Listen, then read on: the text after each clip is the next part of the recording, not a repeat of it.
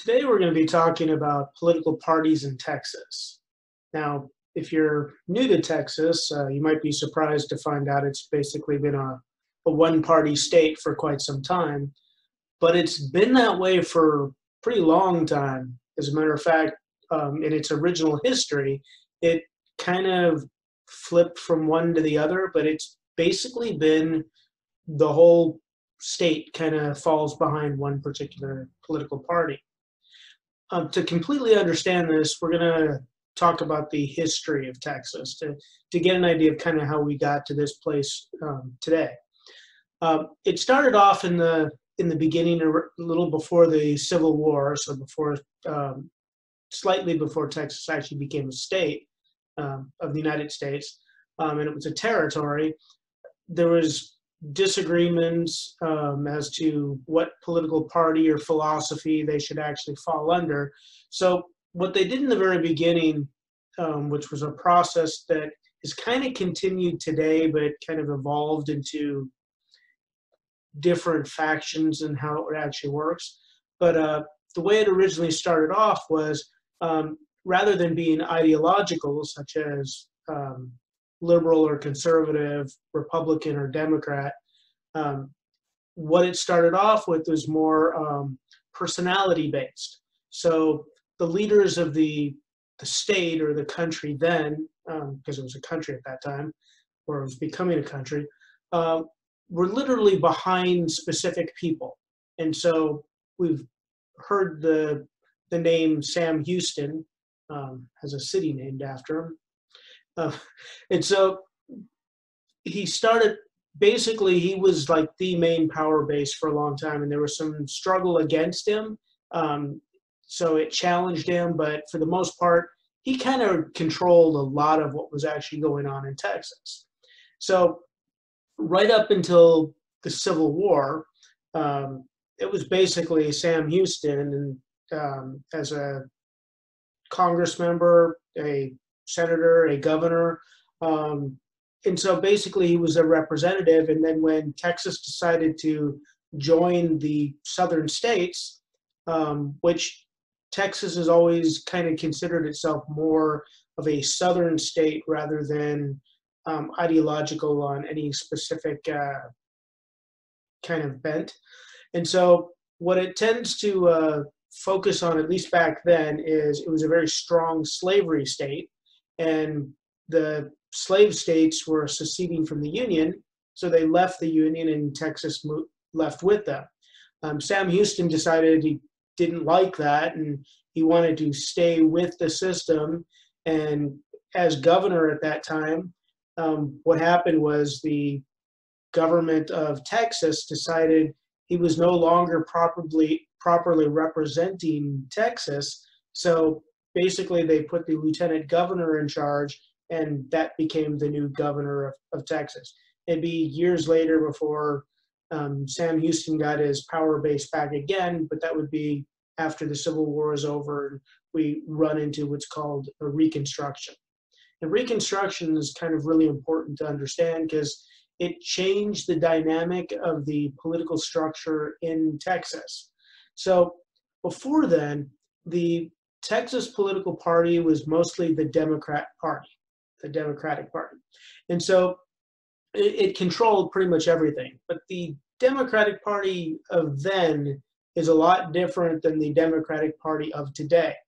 And it's kind of important to understand kind of where their ideological makeup exists to kind of see where changes happened. For one thing, the Democrats then are kind of now the Republicans of today. So a lot of the same ideas that Republicans have today are the same ideas that Democrats had way back then. And so that's kind of part of what's called a realignment. And that happens right about the Civil War. And then we have another realignment that happened in the 1960s. Sadly enough, the reason for realignments, at least in this country, have tended to be more along racial guidelines or racial lines. And so when the Civil War came along, again, it was slavery. So again, a racial situation. And then when the civil rights movement occurred in the 1960s, the Republican Party kind of espoused the ideas of what the old Democrats did, and so a lot of the southern states became Republican states, if that makes any sense. So basically, that's kind of what happens back then. So during Reconstruction, when the Republican Party is actually in charge of the government, of the federal government, they institute a number of draconian issues towards the southern states to get them back into the system. But before they'd let them back into the system, they had to adopt all sorts of different rules, the new constitutional amendments that were added to the Constitution, stuff like that. And basically, it took many, many years for them to kind of get to some semblance of parity within the country to make that sort of thing happen. So basically from 1874, because the Civil War ends 1865, from 1874 to about 1961, there's a strong democratic rule throughout Texas. And like I said, it's not the same Republic or Democrats that we have today. It's a different kind of a Democrat Party. So once you kind of understand that, it kind of helps going forward on how these things work. But in 1984, like I said, we had the realignment process. So we had two different realignments. The second one was in the 1960s, which caused a huge split in both the Democrats and the Republicans. So a lot of Democrats became Republicans, and most of the state went from a Democratic state to a Republican state. Part of this is due to, again, remember how I mentioned what's really important for Texas is it has a tendency of doing more identity politics than ideological politics. So we had a senator at that time by the name of Phil Gramm. This was so this takes a few years. So 1960s, we start slow change, but then about 20 years later, in 1984, Phil Gramm, who basically didn't win during a nomination process, and basically wasn't supported by a lot of the policy or processes that he was trying to get enacted. And like I said, he was a Democrat at the time, decided to switch political parties. And basically, it didn't give the Democrats enough time to actually field another opponent. And so basically, when he ran for the same position as a Republican, he won again as a Republican and basically kind of switched that seat to a Republican seat. It's kind of been that way. There have been a few little changes here and there, but mostly it's been consistent going forward. And then a number of years later, which is about 10 years, in 1994, Texas basically took, the Republican Party basically took control of the Texas everything. So House, Senate, all everything. And it's pretty much been very one-sided ever since. So when this one-party rule came about in Texas, remember, it's always been kind of a one-party state anyway. It just happened to be Democrat before, and now it happens to be Republican. So it could move the other direction because Texas doesn't have a whole lot of diversity built into its political structure, which means it tends to focus on one way or the other. And so it's kind of the mood of the state as to see kind of where it was actually going. We kind of ran into a potential, not split, but a potential changeover when Ted Cruz was running for re-election for the U.S. Senate. He ran against Beto O'Rourke, who was a Democrat. Now, in most situations, you'd think there's no chance of Beto O'Rourke to actually win because Democrats have very little viable chance in Texas. But what happened was he got far stronger numbers than anyone actually suspected he would, but it still went to Ted Cruz, meaning the state has maintained basically a red, when you're talking about red and blue, blue being Democrats, red being Republicans, it's maintained red. And so I have a graphic that actually shows kind of the entire red population of the state as in control, and it's massive in this state. And so it will stay this way until there's some kind of realignment to cause things to go the other direction. And it may, because there's a number of things kind of leading the state to do that particular thing. One is basically national politics. If national politics tend to sway the state to think one way or the other, like the current president may actually cause a whole segment of the population to vote against anything dealing with that particular party. Now, this can happen in any type of election year based on the events of kind of how things are actually happening. There was a slight chance of that actually happening during the George W. Bush years because there's a lot of adversity and very dislike of the policies that the national government was taking at that time. So there was a thought that maybe there would be an attempt to switch basically Texas to a blue state. Didn't happen. Texas has stayed strong red since, or even before that. And part of the reason for that is, especially during that period, is Bush was a really popular president and popular with the state. So it's really hard to actually flip something like that during that kind of a process.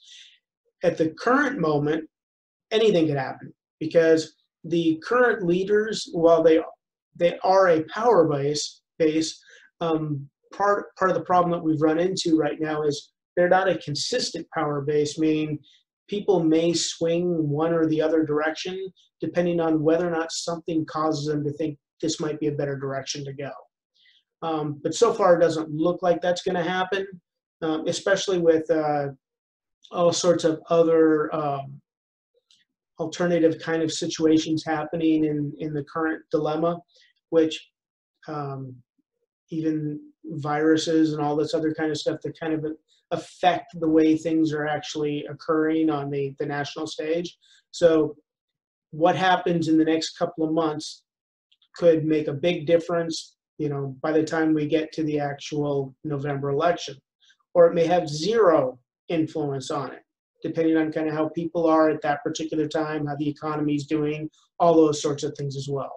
One of the other factors that's actually really important to focus on when we get closer to the next election and future elections is there's a growing Hispanic population in Texas.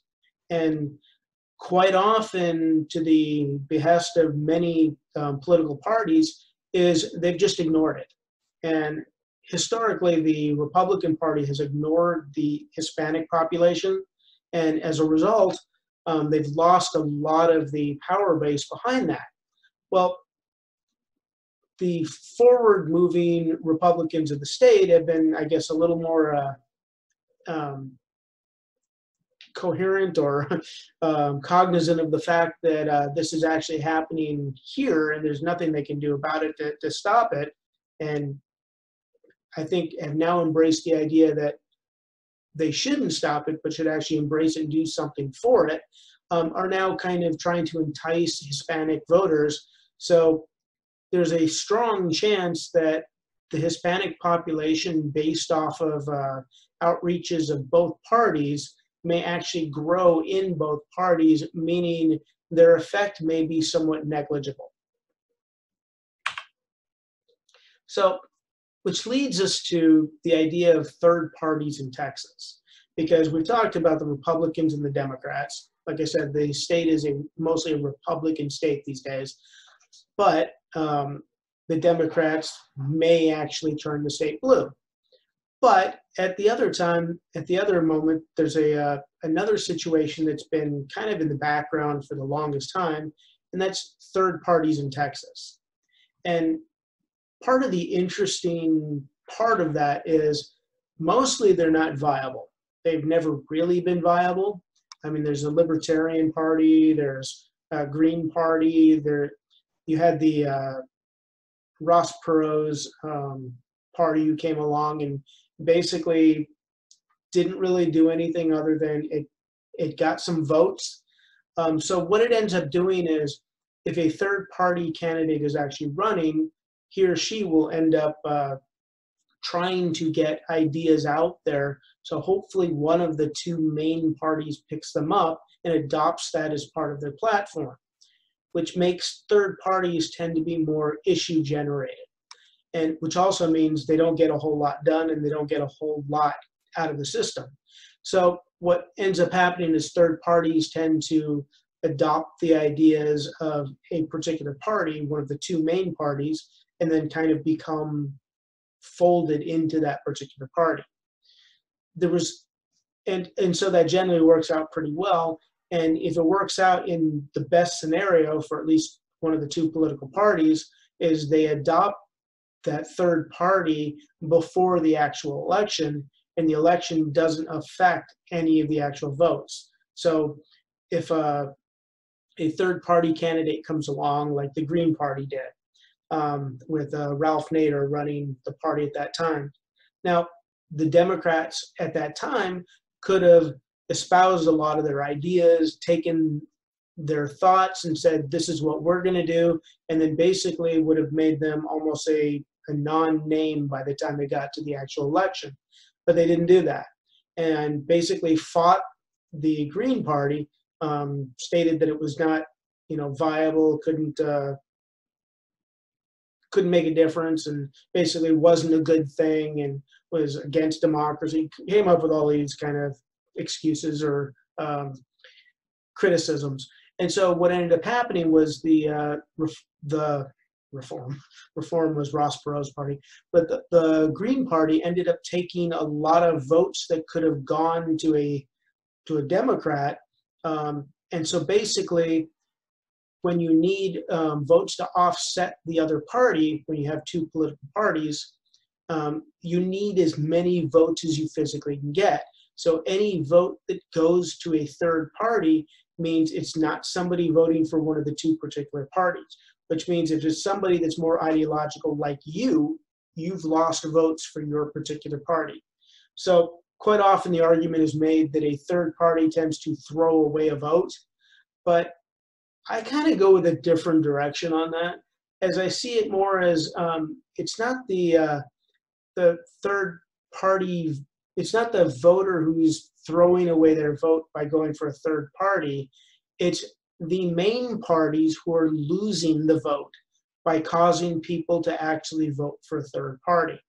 So the onus should be actually on the parties themselves to bring those third party people back into their fold. But if they don't do that, then it's really their fault, and they've lost the votes based off of not having a strong enough viable message in order to get people interested in whoever their actual candidate is. So now that we've talked about third parties and why they're generally not very viable other than kind of as idea generators, which leads us to the idea of party organizations. Now, you have political parties, but you can't just have them in name only. So we have basically two kinds of organizations built within the party structure, at least for the two main political parties. And the third parties tend to kind of adopt something similar, but sometimes takes a little more work than, or they're sometimes use outside kinds of things. Like Ross Perot, his Reform Party, was more about him top heavy, which meant he wasn't really looking for organization and kind of how to make it work for the the larger group, as opposed to how it would work for him. So when you had other people running under his party banner, like Jesse Ventura, um, what they ended up having to do is literally kind of steal a bit of the limelight of the organization to get things done. And so it became very difficult. It's kind of why the party, or at least one of the major reasons why the party doesn't exist as a viable thing going forward. Because part of what you actually need as one of these third parties, you need a certain percentage in order to participate in the actual election. So if you don't get that percentage and you don't maintain that percentage in the previous election going forward, that means you're not even seen on the ballot. You end up having to be a write-in on the ballot, which makes it really, really difficult for you to get your name anywhere. And so you end up becoming Mickey Mouse on the ballot, which is somebody just writing it in there. And so anyway, so getting back to the organizations themselves, for at least the two main ones, they'll have specific positions so the organization doesn't like fall apart during the times when you're not actually having an election. And so you'll have the precinct chair, which is controlling a local area kind of a thing. You'll have county chairs, you'll have the county executive committee, you'll have the state executive committee, and basically the state chair. Those are like, they have to be there. They're the permanent parts of the party organization.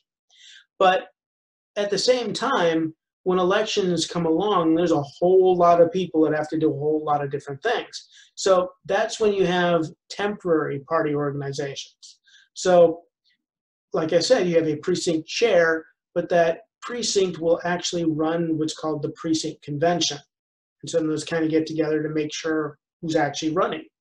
The county or senatorial districts will have their own committee, and the state conventions themselves actually exist as kind of a temporary party organization, because they'll run this huge get together in order to decide this is the person we're running for political office. Sometimes it'll be for individual positions, but most of the time it's for like the national election that's actually taking place. Our presidential primaries in Texas, because not every state has to do it the same way.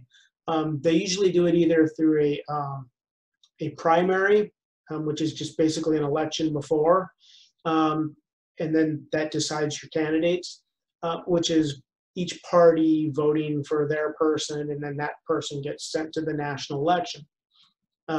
Or they'll have what's called a caucus, which is a huge get-together of people just deciding, hey, this is who we actually want to run for office. And quite often it's a popularity contest.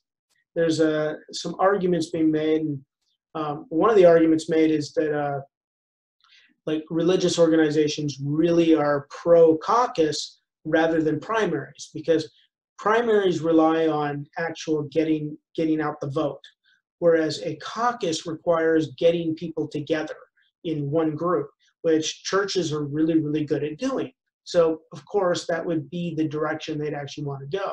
So if you're a strong pro-religious organization, chances are you're going to be supporting a caucus rather than an actual primary. It doesn't matter which political party. It's just that's going to benefit you in the long run. In Texas, we have something a little different than a lot of other states, and even gave it a Texas name. We call it the Texas two-step. So first we start off with a primary. So we get together, we do the big vote, and then that party goes to an actual caucus and then gathers all the people together and decides amongst, from the votes they got in the primary, who then wins going and then becomes the actual candidate for the election going forward. Part of the problem we've run into in Texas is not a lot of people are all familiar with the whole process. We don't vote as much as we think we do. People have a tendency of, showing up to vote, and that's pretty much it, and then don't think anything about it after that. Well, that became a real problem during the last election, because people showed up for the caucus and had no idea what they were actually doing. They thought they were actually coming to vote twice. Like they voted once during the primary, now they're voting again. This makes no sense to them. And so some people actually, once they found out a caucus can be an all-day affair, like starting off in the morning and then going off until like late at night, kind of went, I got things to do. I'm heading to work in the morning, or whatever their excuse was, and they basically left. So impatience literally served one candidate over the other. In the last major presidential election, before the recent election, so Obama versus Hillary Clinton, Hillary Clinton pretty much won the primary for Texas. And what ended up happening was during the caucus, the Texas two-step, what happened was Barack Obama actually managed to get more votes out of the caucus and ended up pulling like 5 or 6 votes ahead of Hillary Clinton, whereas before he had actually lost the actual election. So just to show you kind of how sometimes it works, sometimes it doesn't work. Sometimes maybe that's the way the system was designed to make it actually happen. So that's pretty much all I have to say for today's lesson. Hopefully you got something out of it, and I'll talk to you next time.